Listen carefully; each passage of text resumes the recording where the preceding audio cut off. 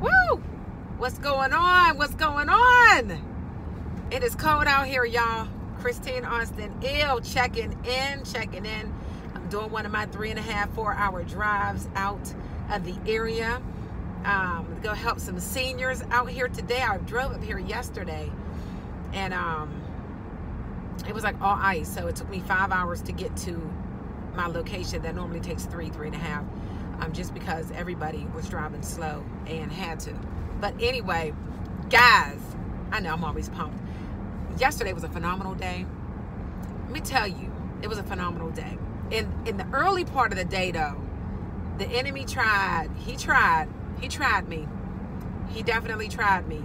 And I just thank God that I dealt with the situation. I tried to rectify the situation. And then I had to just realize that some people really are just the way that they are, you know. And I had to remind myself that, you know, even though I wouldn't do certain things because of my ethics and because of my belief system, doesn't mean somebody else wouldn't do that thing, right? And I cannot allow somebody else's choices to ruin my whole day, right? Just got to chalk it up as, okay, well, I was disappointed in this individual, disappointed in the situation, disappointed in how the whole conversation went. But again, that's because I was expecting somebody to do or be or respond as though I would. So after I realized that, girl, you got to just let that go, and it is what it is. I went out here and I helped 5 beautiful people. Yes, I said 5 people yesterday. It was a great day. All of them were checking account business, but I like to go to this area. Although this area is, a lot of the individuals do not have a lot of money at all. Like, it is very much a depressed area right now. A lot of individuals, younger individuals on drugs, and the older individuals trying to help the younger generation by helping, you know, taking insurance out for their grandkids and things like that. I do have a heart for these folk, so I love to come up here. I love to love on them and help them. So even though the apps, they range in between $20 up to like $170 in this area, I'm here to help, right? So let me tell you, I had a good old time yesterday, and I'm up here again. I'm on my way up here right now in this area again. I work areas that do not have signals, so I don't know when this is going to be uploaded, but yeah, hope you guys tap in and join me. Yesterday, you know, when I was on my way home last night, and I was just thinking about my day and thinking about the people that I had an opportunity to talk to.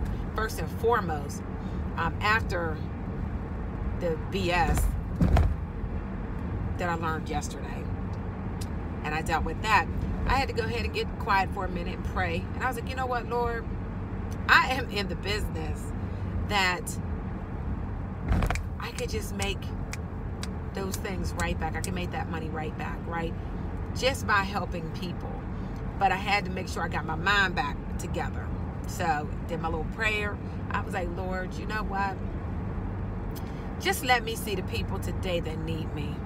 Give me the words that I need to be able to touch somebody's heart, to touch their spirit, to let them know that I am a child of God and that I am only here to help them, and only to help them with what they can afford, and just clear my mind of the disappointments and the unbelief of some things that happen, right? And it's like, you know, we always want to ask the question, like, why me? What did I do? What do I ever do, right? But that's not the question to ask. It's, you got to forgive people, pray for them, hope that they, you know, understand the errors of their ways, and keep it moving. So we had to pray that off me. So stomped my feet, kept it moving. Man, had this guy, he just knew we weren't going to cover him because he was so overweight. Man, I mean, he was so overweight. And I had to make sure he can get up. You know, we are underwriters. He was in this chair. And I told him, I said, you know, I need to see that you can get up out of this chair. That you are not, you know, bedridden. Like, that's just not, you know, your bed. And so he got up for me. And I was glad to see that. He's like, you know, it's really hard. I can only walk a couple steps. You know, and he's really tired. But he just had the surgery. So prayerfully in the next couple months, that weight will be shed off of him and he will be able to start moving again. So it's just a blessing to meet people and to talk to them and, you know, hear their story, right? Everybody has a story. And it's sad that so many people judge. We judge on what we see. And we don't know what has happened. We don't know the story behind it.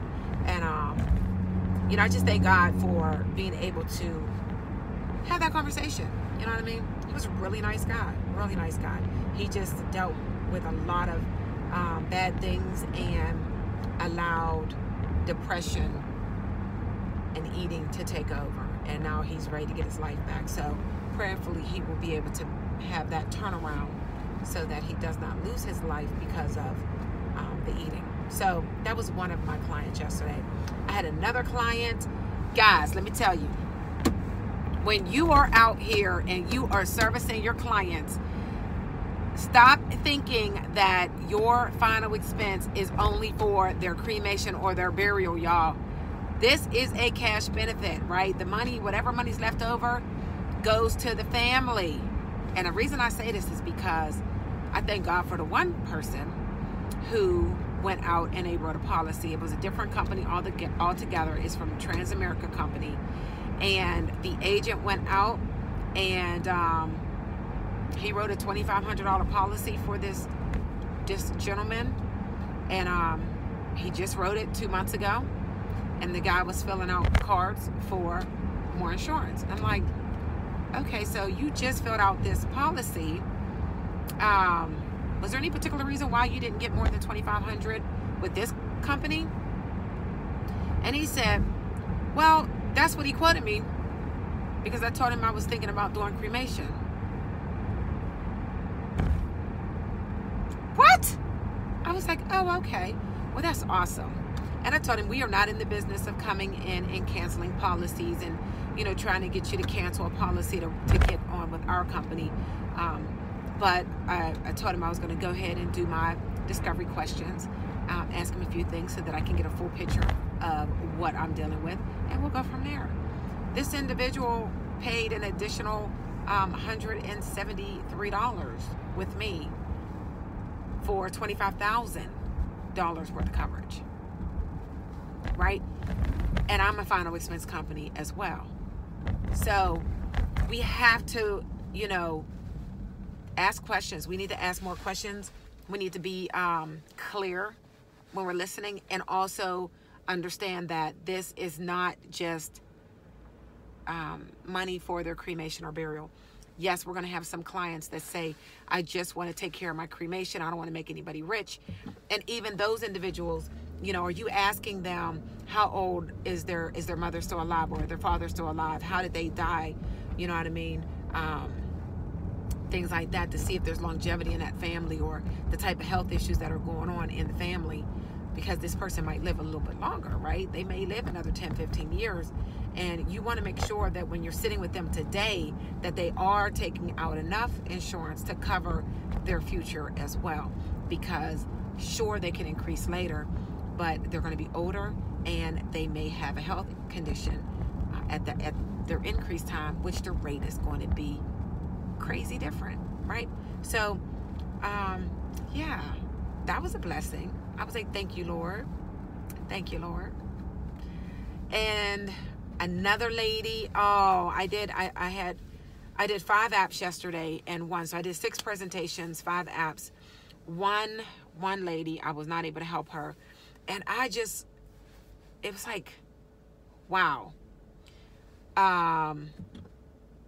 She had a granddaughter that lives with her, and they're kind of like taking care of each other. The granddaughter's father committed suicide after the mother died of cancer, left the daughter. The grandmother, she's older, disabled, and she had no siblings, no brother, the grandchild, no brothers or sisters. She's completely by herself. The mother didn't have any, like, brothers or sisters. So the grandmother was like, I'm it. There's nobody else but my granddaughter. I felt so bad. Like, can you imagine that? Can you imagine, you know, being an 18-year-old, your mother and father are gone, you have no aunts, no cousins, like, for whatever reason, you know, there's like no other family, and your grandmother is old and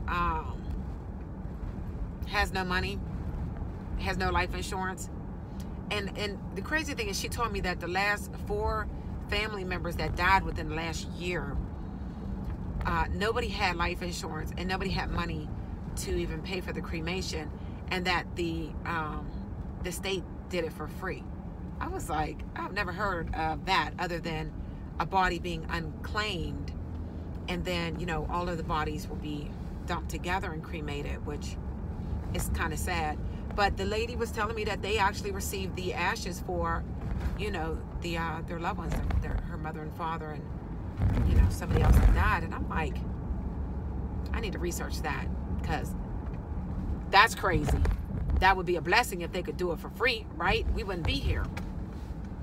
So, of course, I asked the lady why she filled out the card, and she thought that it was going to be a free benefit for her as well as her granddaughter, which it is not. So even the $15 plan was enough to carry her cremation and leave a little bit of money, but she was just heck bent on $15 was too much, and she didn't have anything extra. And I mean, the daughter's 18, she doesn't even have a job, or granddaughter. Terrible. Like, that was sad. So I left out of there praying for them. Like, Lord, like, I couldn't even imagine that. And I cry about, you know, my one sister passing away, and, you know, her not being here anymore. But I have another sister, and I have an adopted sister, and you know, I have my girlfriends that I call sister girls. Like, I do have people around me that love me, and I love them, and that, you know, I'm connected to. So, guys, yeah, sometimes, you know, we go into these homes and there's nothing we can do. There's nothing we can do but pray for them, which is like the best thing we can do. So that was another person. Another guy, he was super easy. He was like, listen, I need $5,000 worth of coverage. My, you know, so-and-so has this policy, and they told me I needed to call the company. So he called the company. So that was super easy. I was like, wow, thank you. Kind of surprised, like, why didn't your friend or family member tell you their agent, right? And it just made me think, like, I need to get in front of my clients, y'all, because they may be talking about Lincoln Heritage and how wonderful the company is, and they may have forgot about us because we're not in front of them enough. So I'm like, yeah, I need to send out a postcard, a little something to my little clients, right? Let them know, hey, I'm still here. I'm still working. You have family members that need me. I'm here to help, right? So make sure you stand in front of your clients. So yeah, so yesterday ended up being a really good day. Got home and I was exhausted.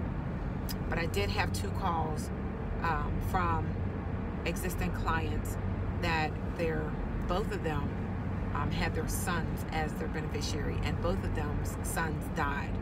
One was murdered and the other one overdosed, drug overdose. So, you know, while we're out here and we are getting these beneficiaries' names, we need to make sure we're asking for their information so we can call and make sure they're covered also. We need to make sure that everybody's covered. So that's it for my little update for you guys on that was Monday. Today is Tuesday. And I'm out here today. I hit 21 doors yesterday. And let me back up. I ordered 72 leads at the beginning of this month. So that way I had all of those leads and I was able to put them in little pockets, like, you know, all of my leads on my map. So I grabbed those 20 and then the next 20 and then the next 20 and then 10, because this day these leads are all spread out. So in between, from like one house to the next, it's like 10 to 25 minutes, right? But it's okay because it's just part of the process. This is my job. I'm just gonna go and drive and enjoy the scenery. A red robin just flew past me. Like, the birds are out here. It's 27 degrees. I don't even know why they're here, but that's it, guys. So I'm done rambling about my day and about how good God is. And you know, you just gotta understand, the folk are just not like you. Do not let people throw you off of your game that keeps you from doing what you came out here to do, which is help families, right? Because in helping the families in this business, it helps your own. So with that, I am out. Peace, peace. If you are a subscriber, thank you for watching, guys. If you are not a subscriber, why don't you go and subscribe? Hit the little bell, be notified whenever I upload any videos. Plug in. Join the mailing list that will, you know, give you updates when anything is going on. You can text LIFE NOW, one word, LIFENOW, and you're going to text that to 22828. The number's 22828. You'll get a text message back that says submit your email, and you will be connected to the Life Now community. So tons of things are coming up. I am excited. I'm excited.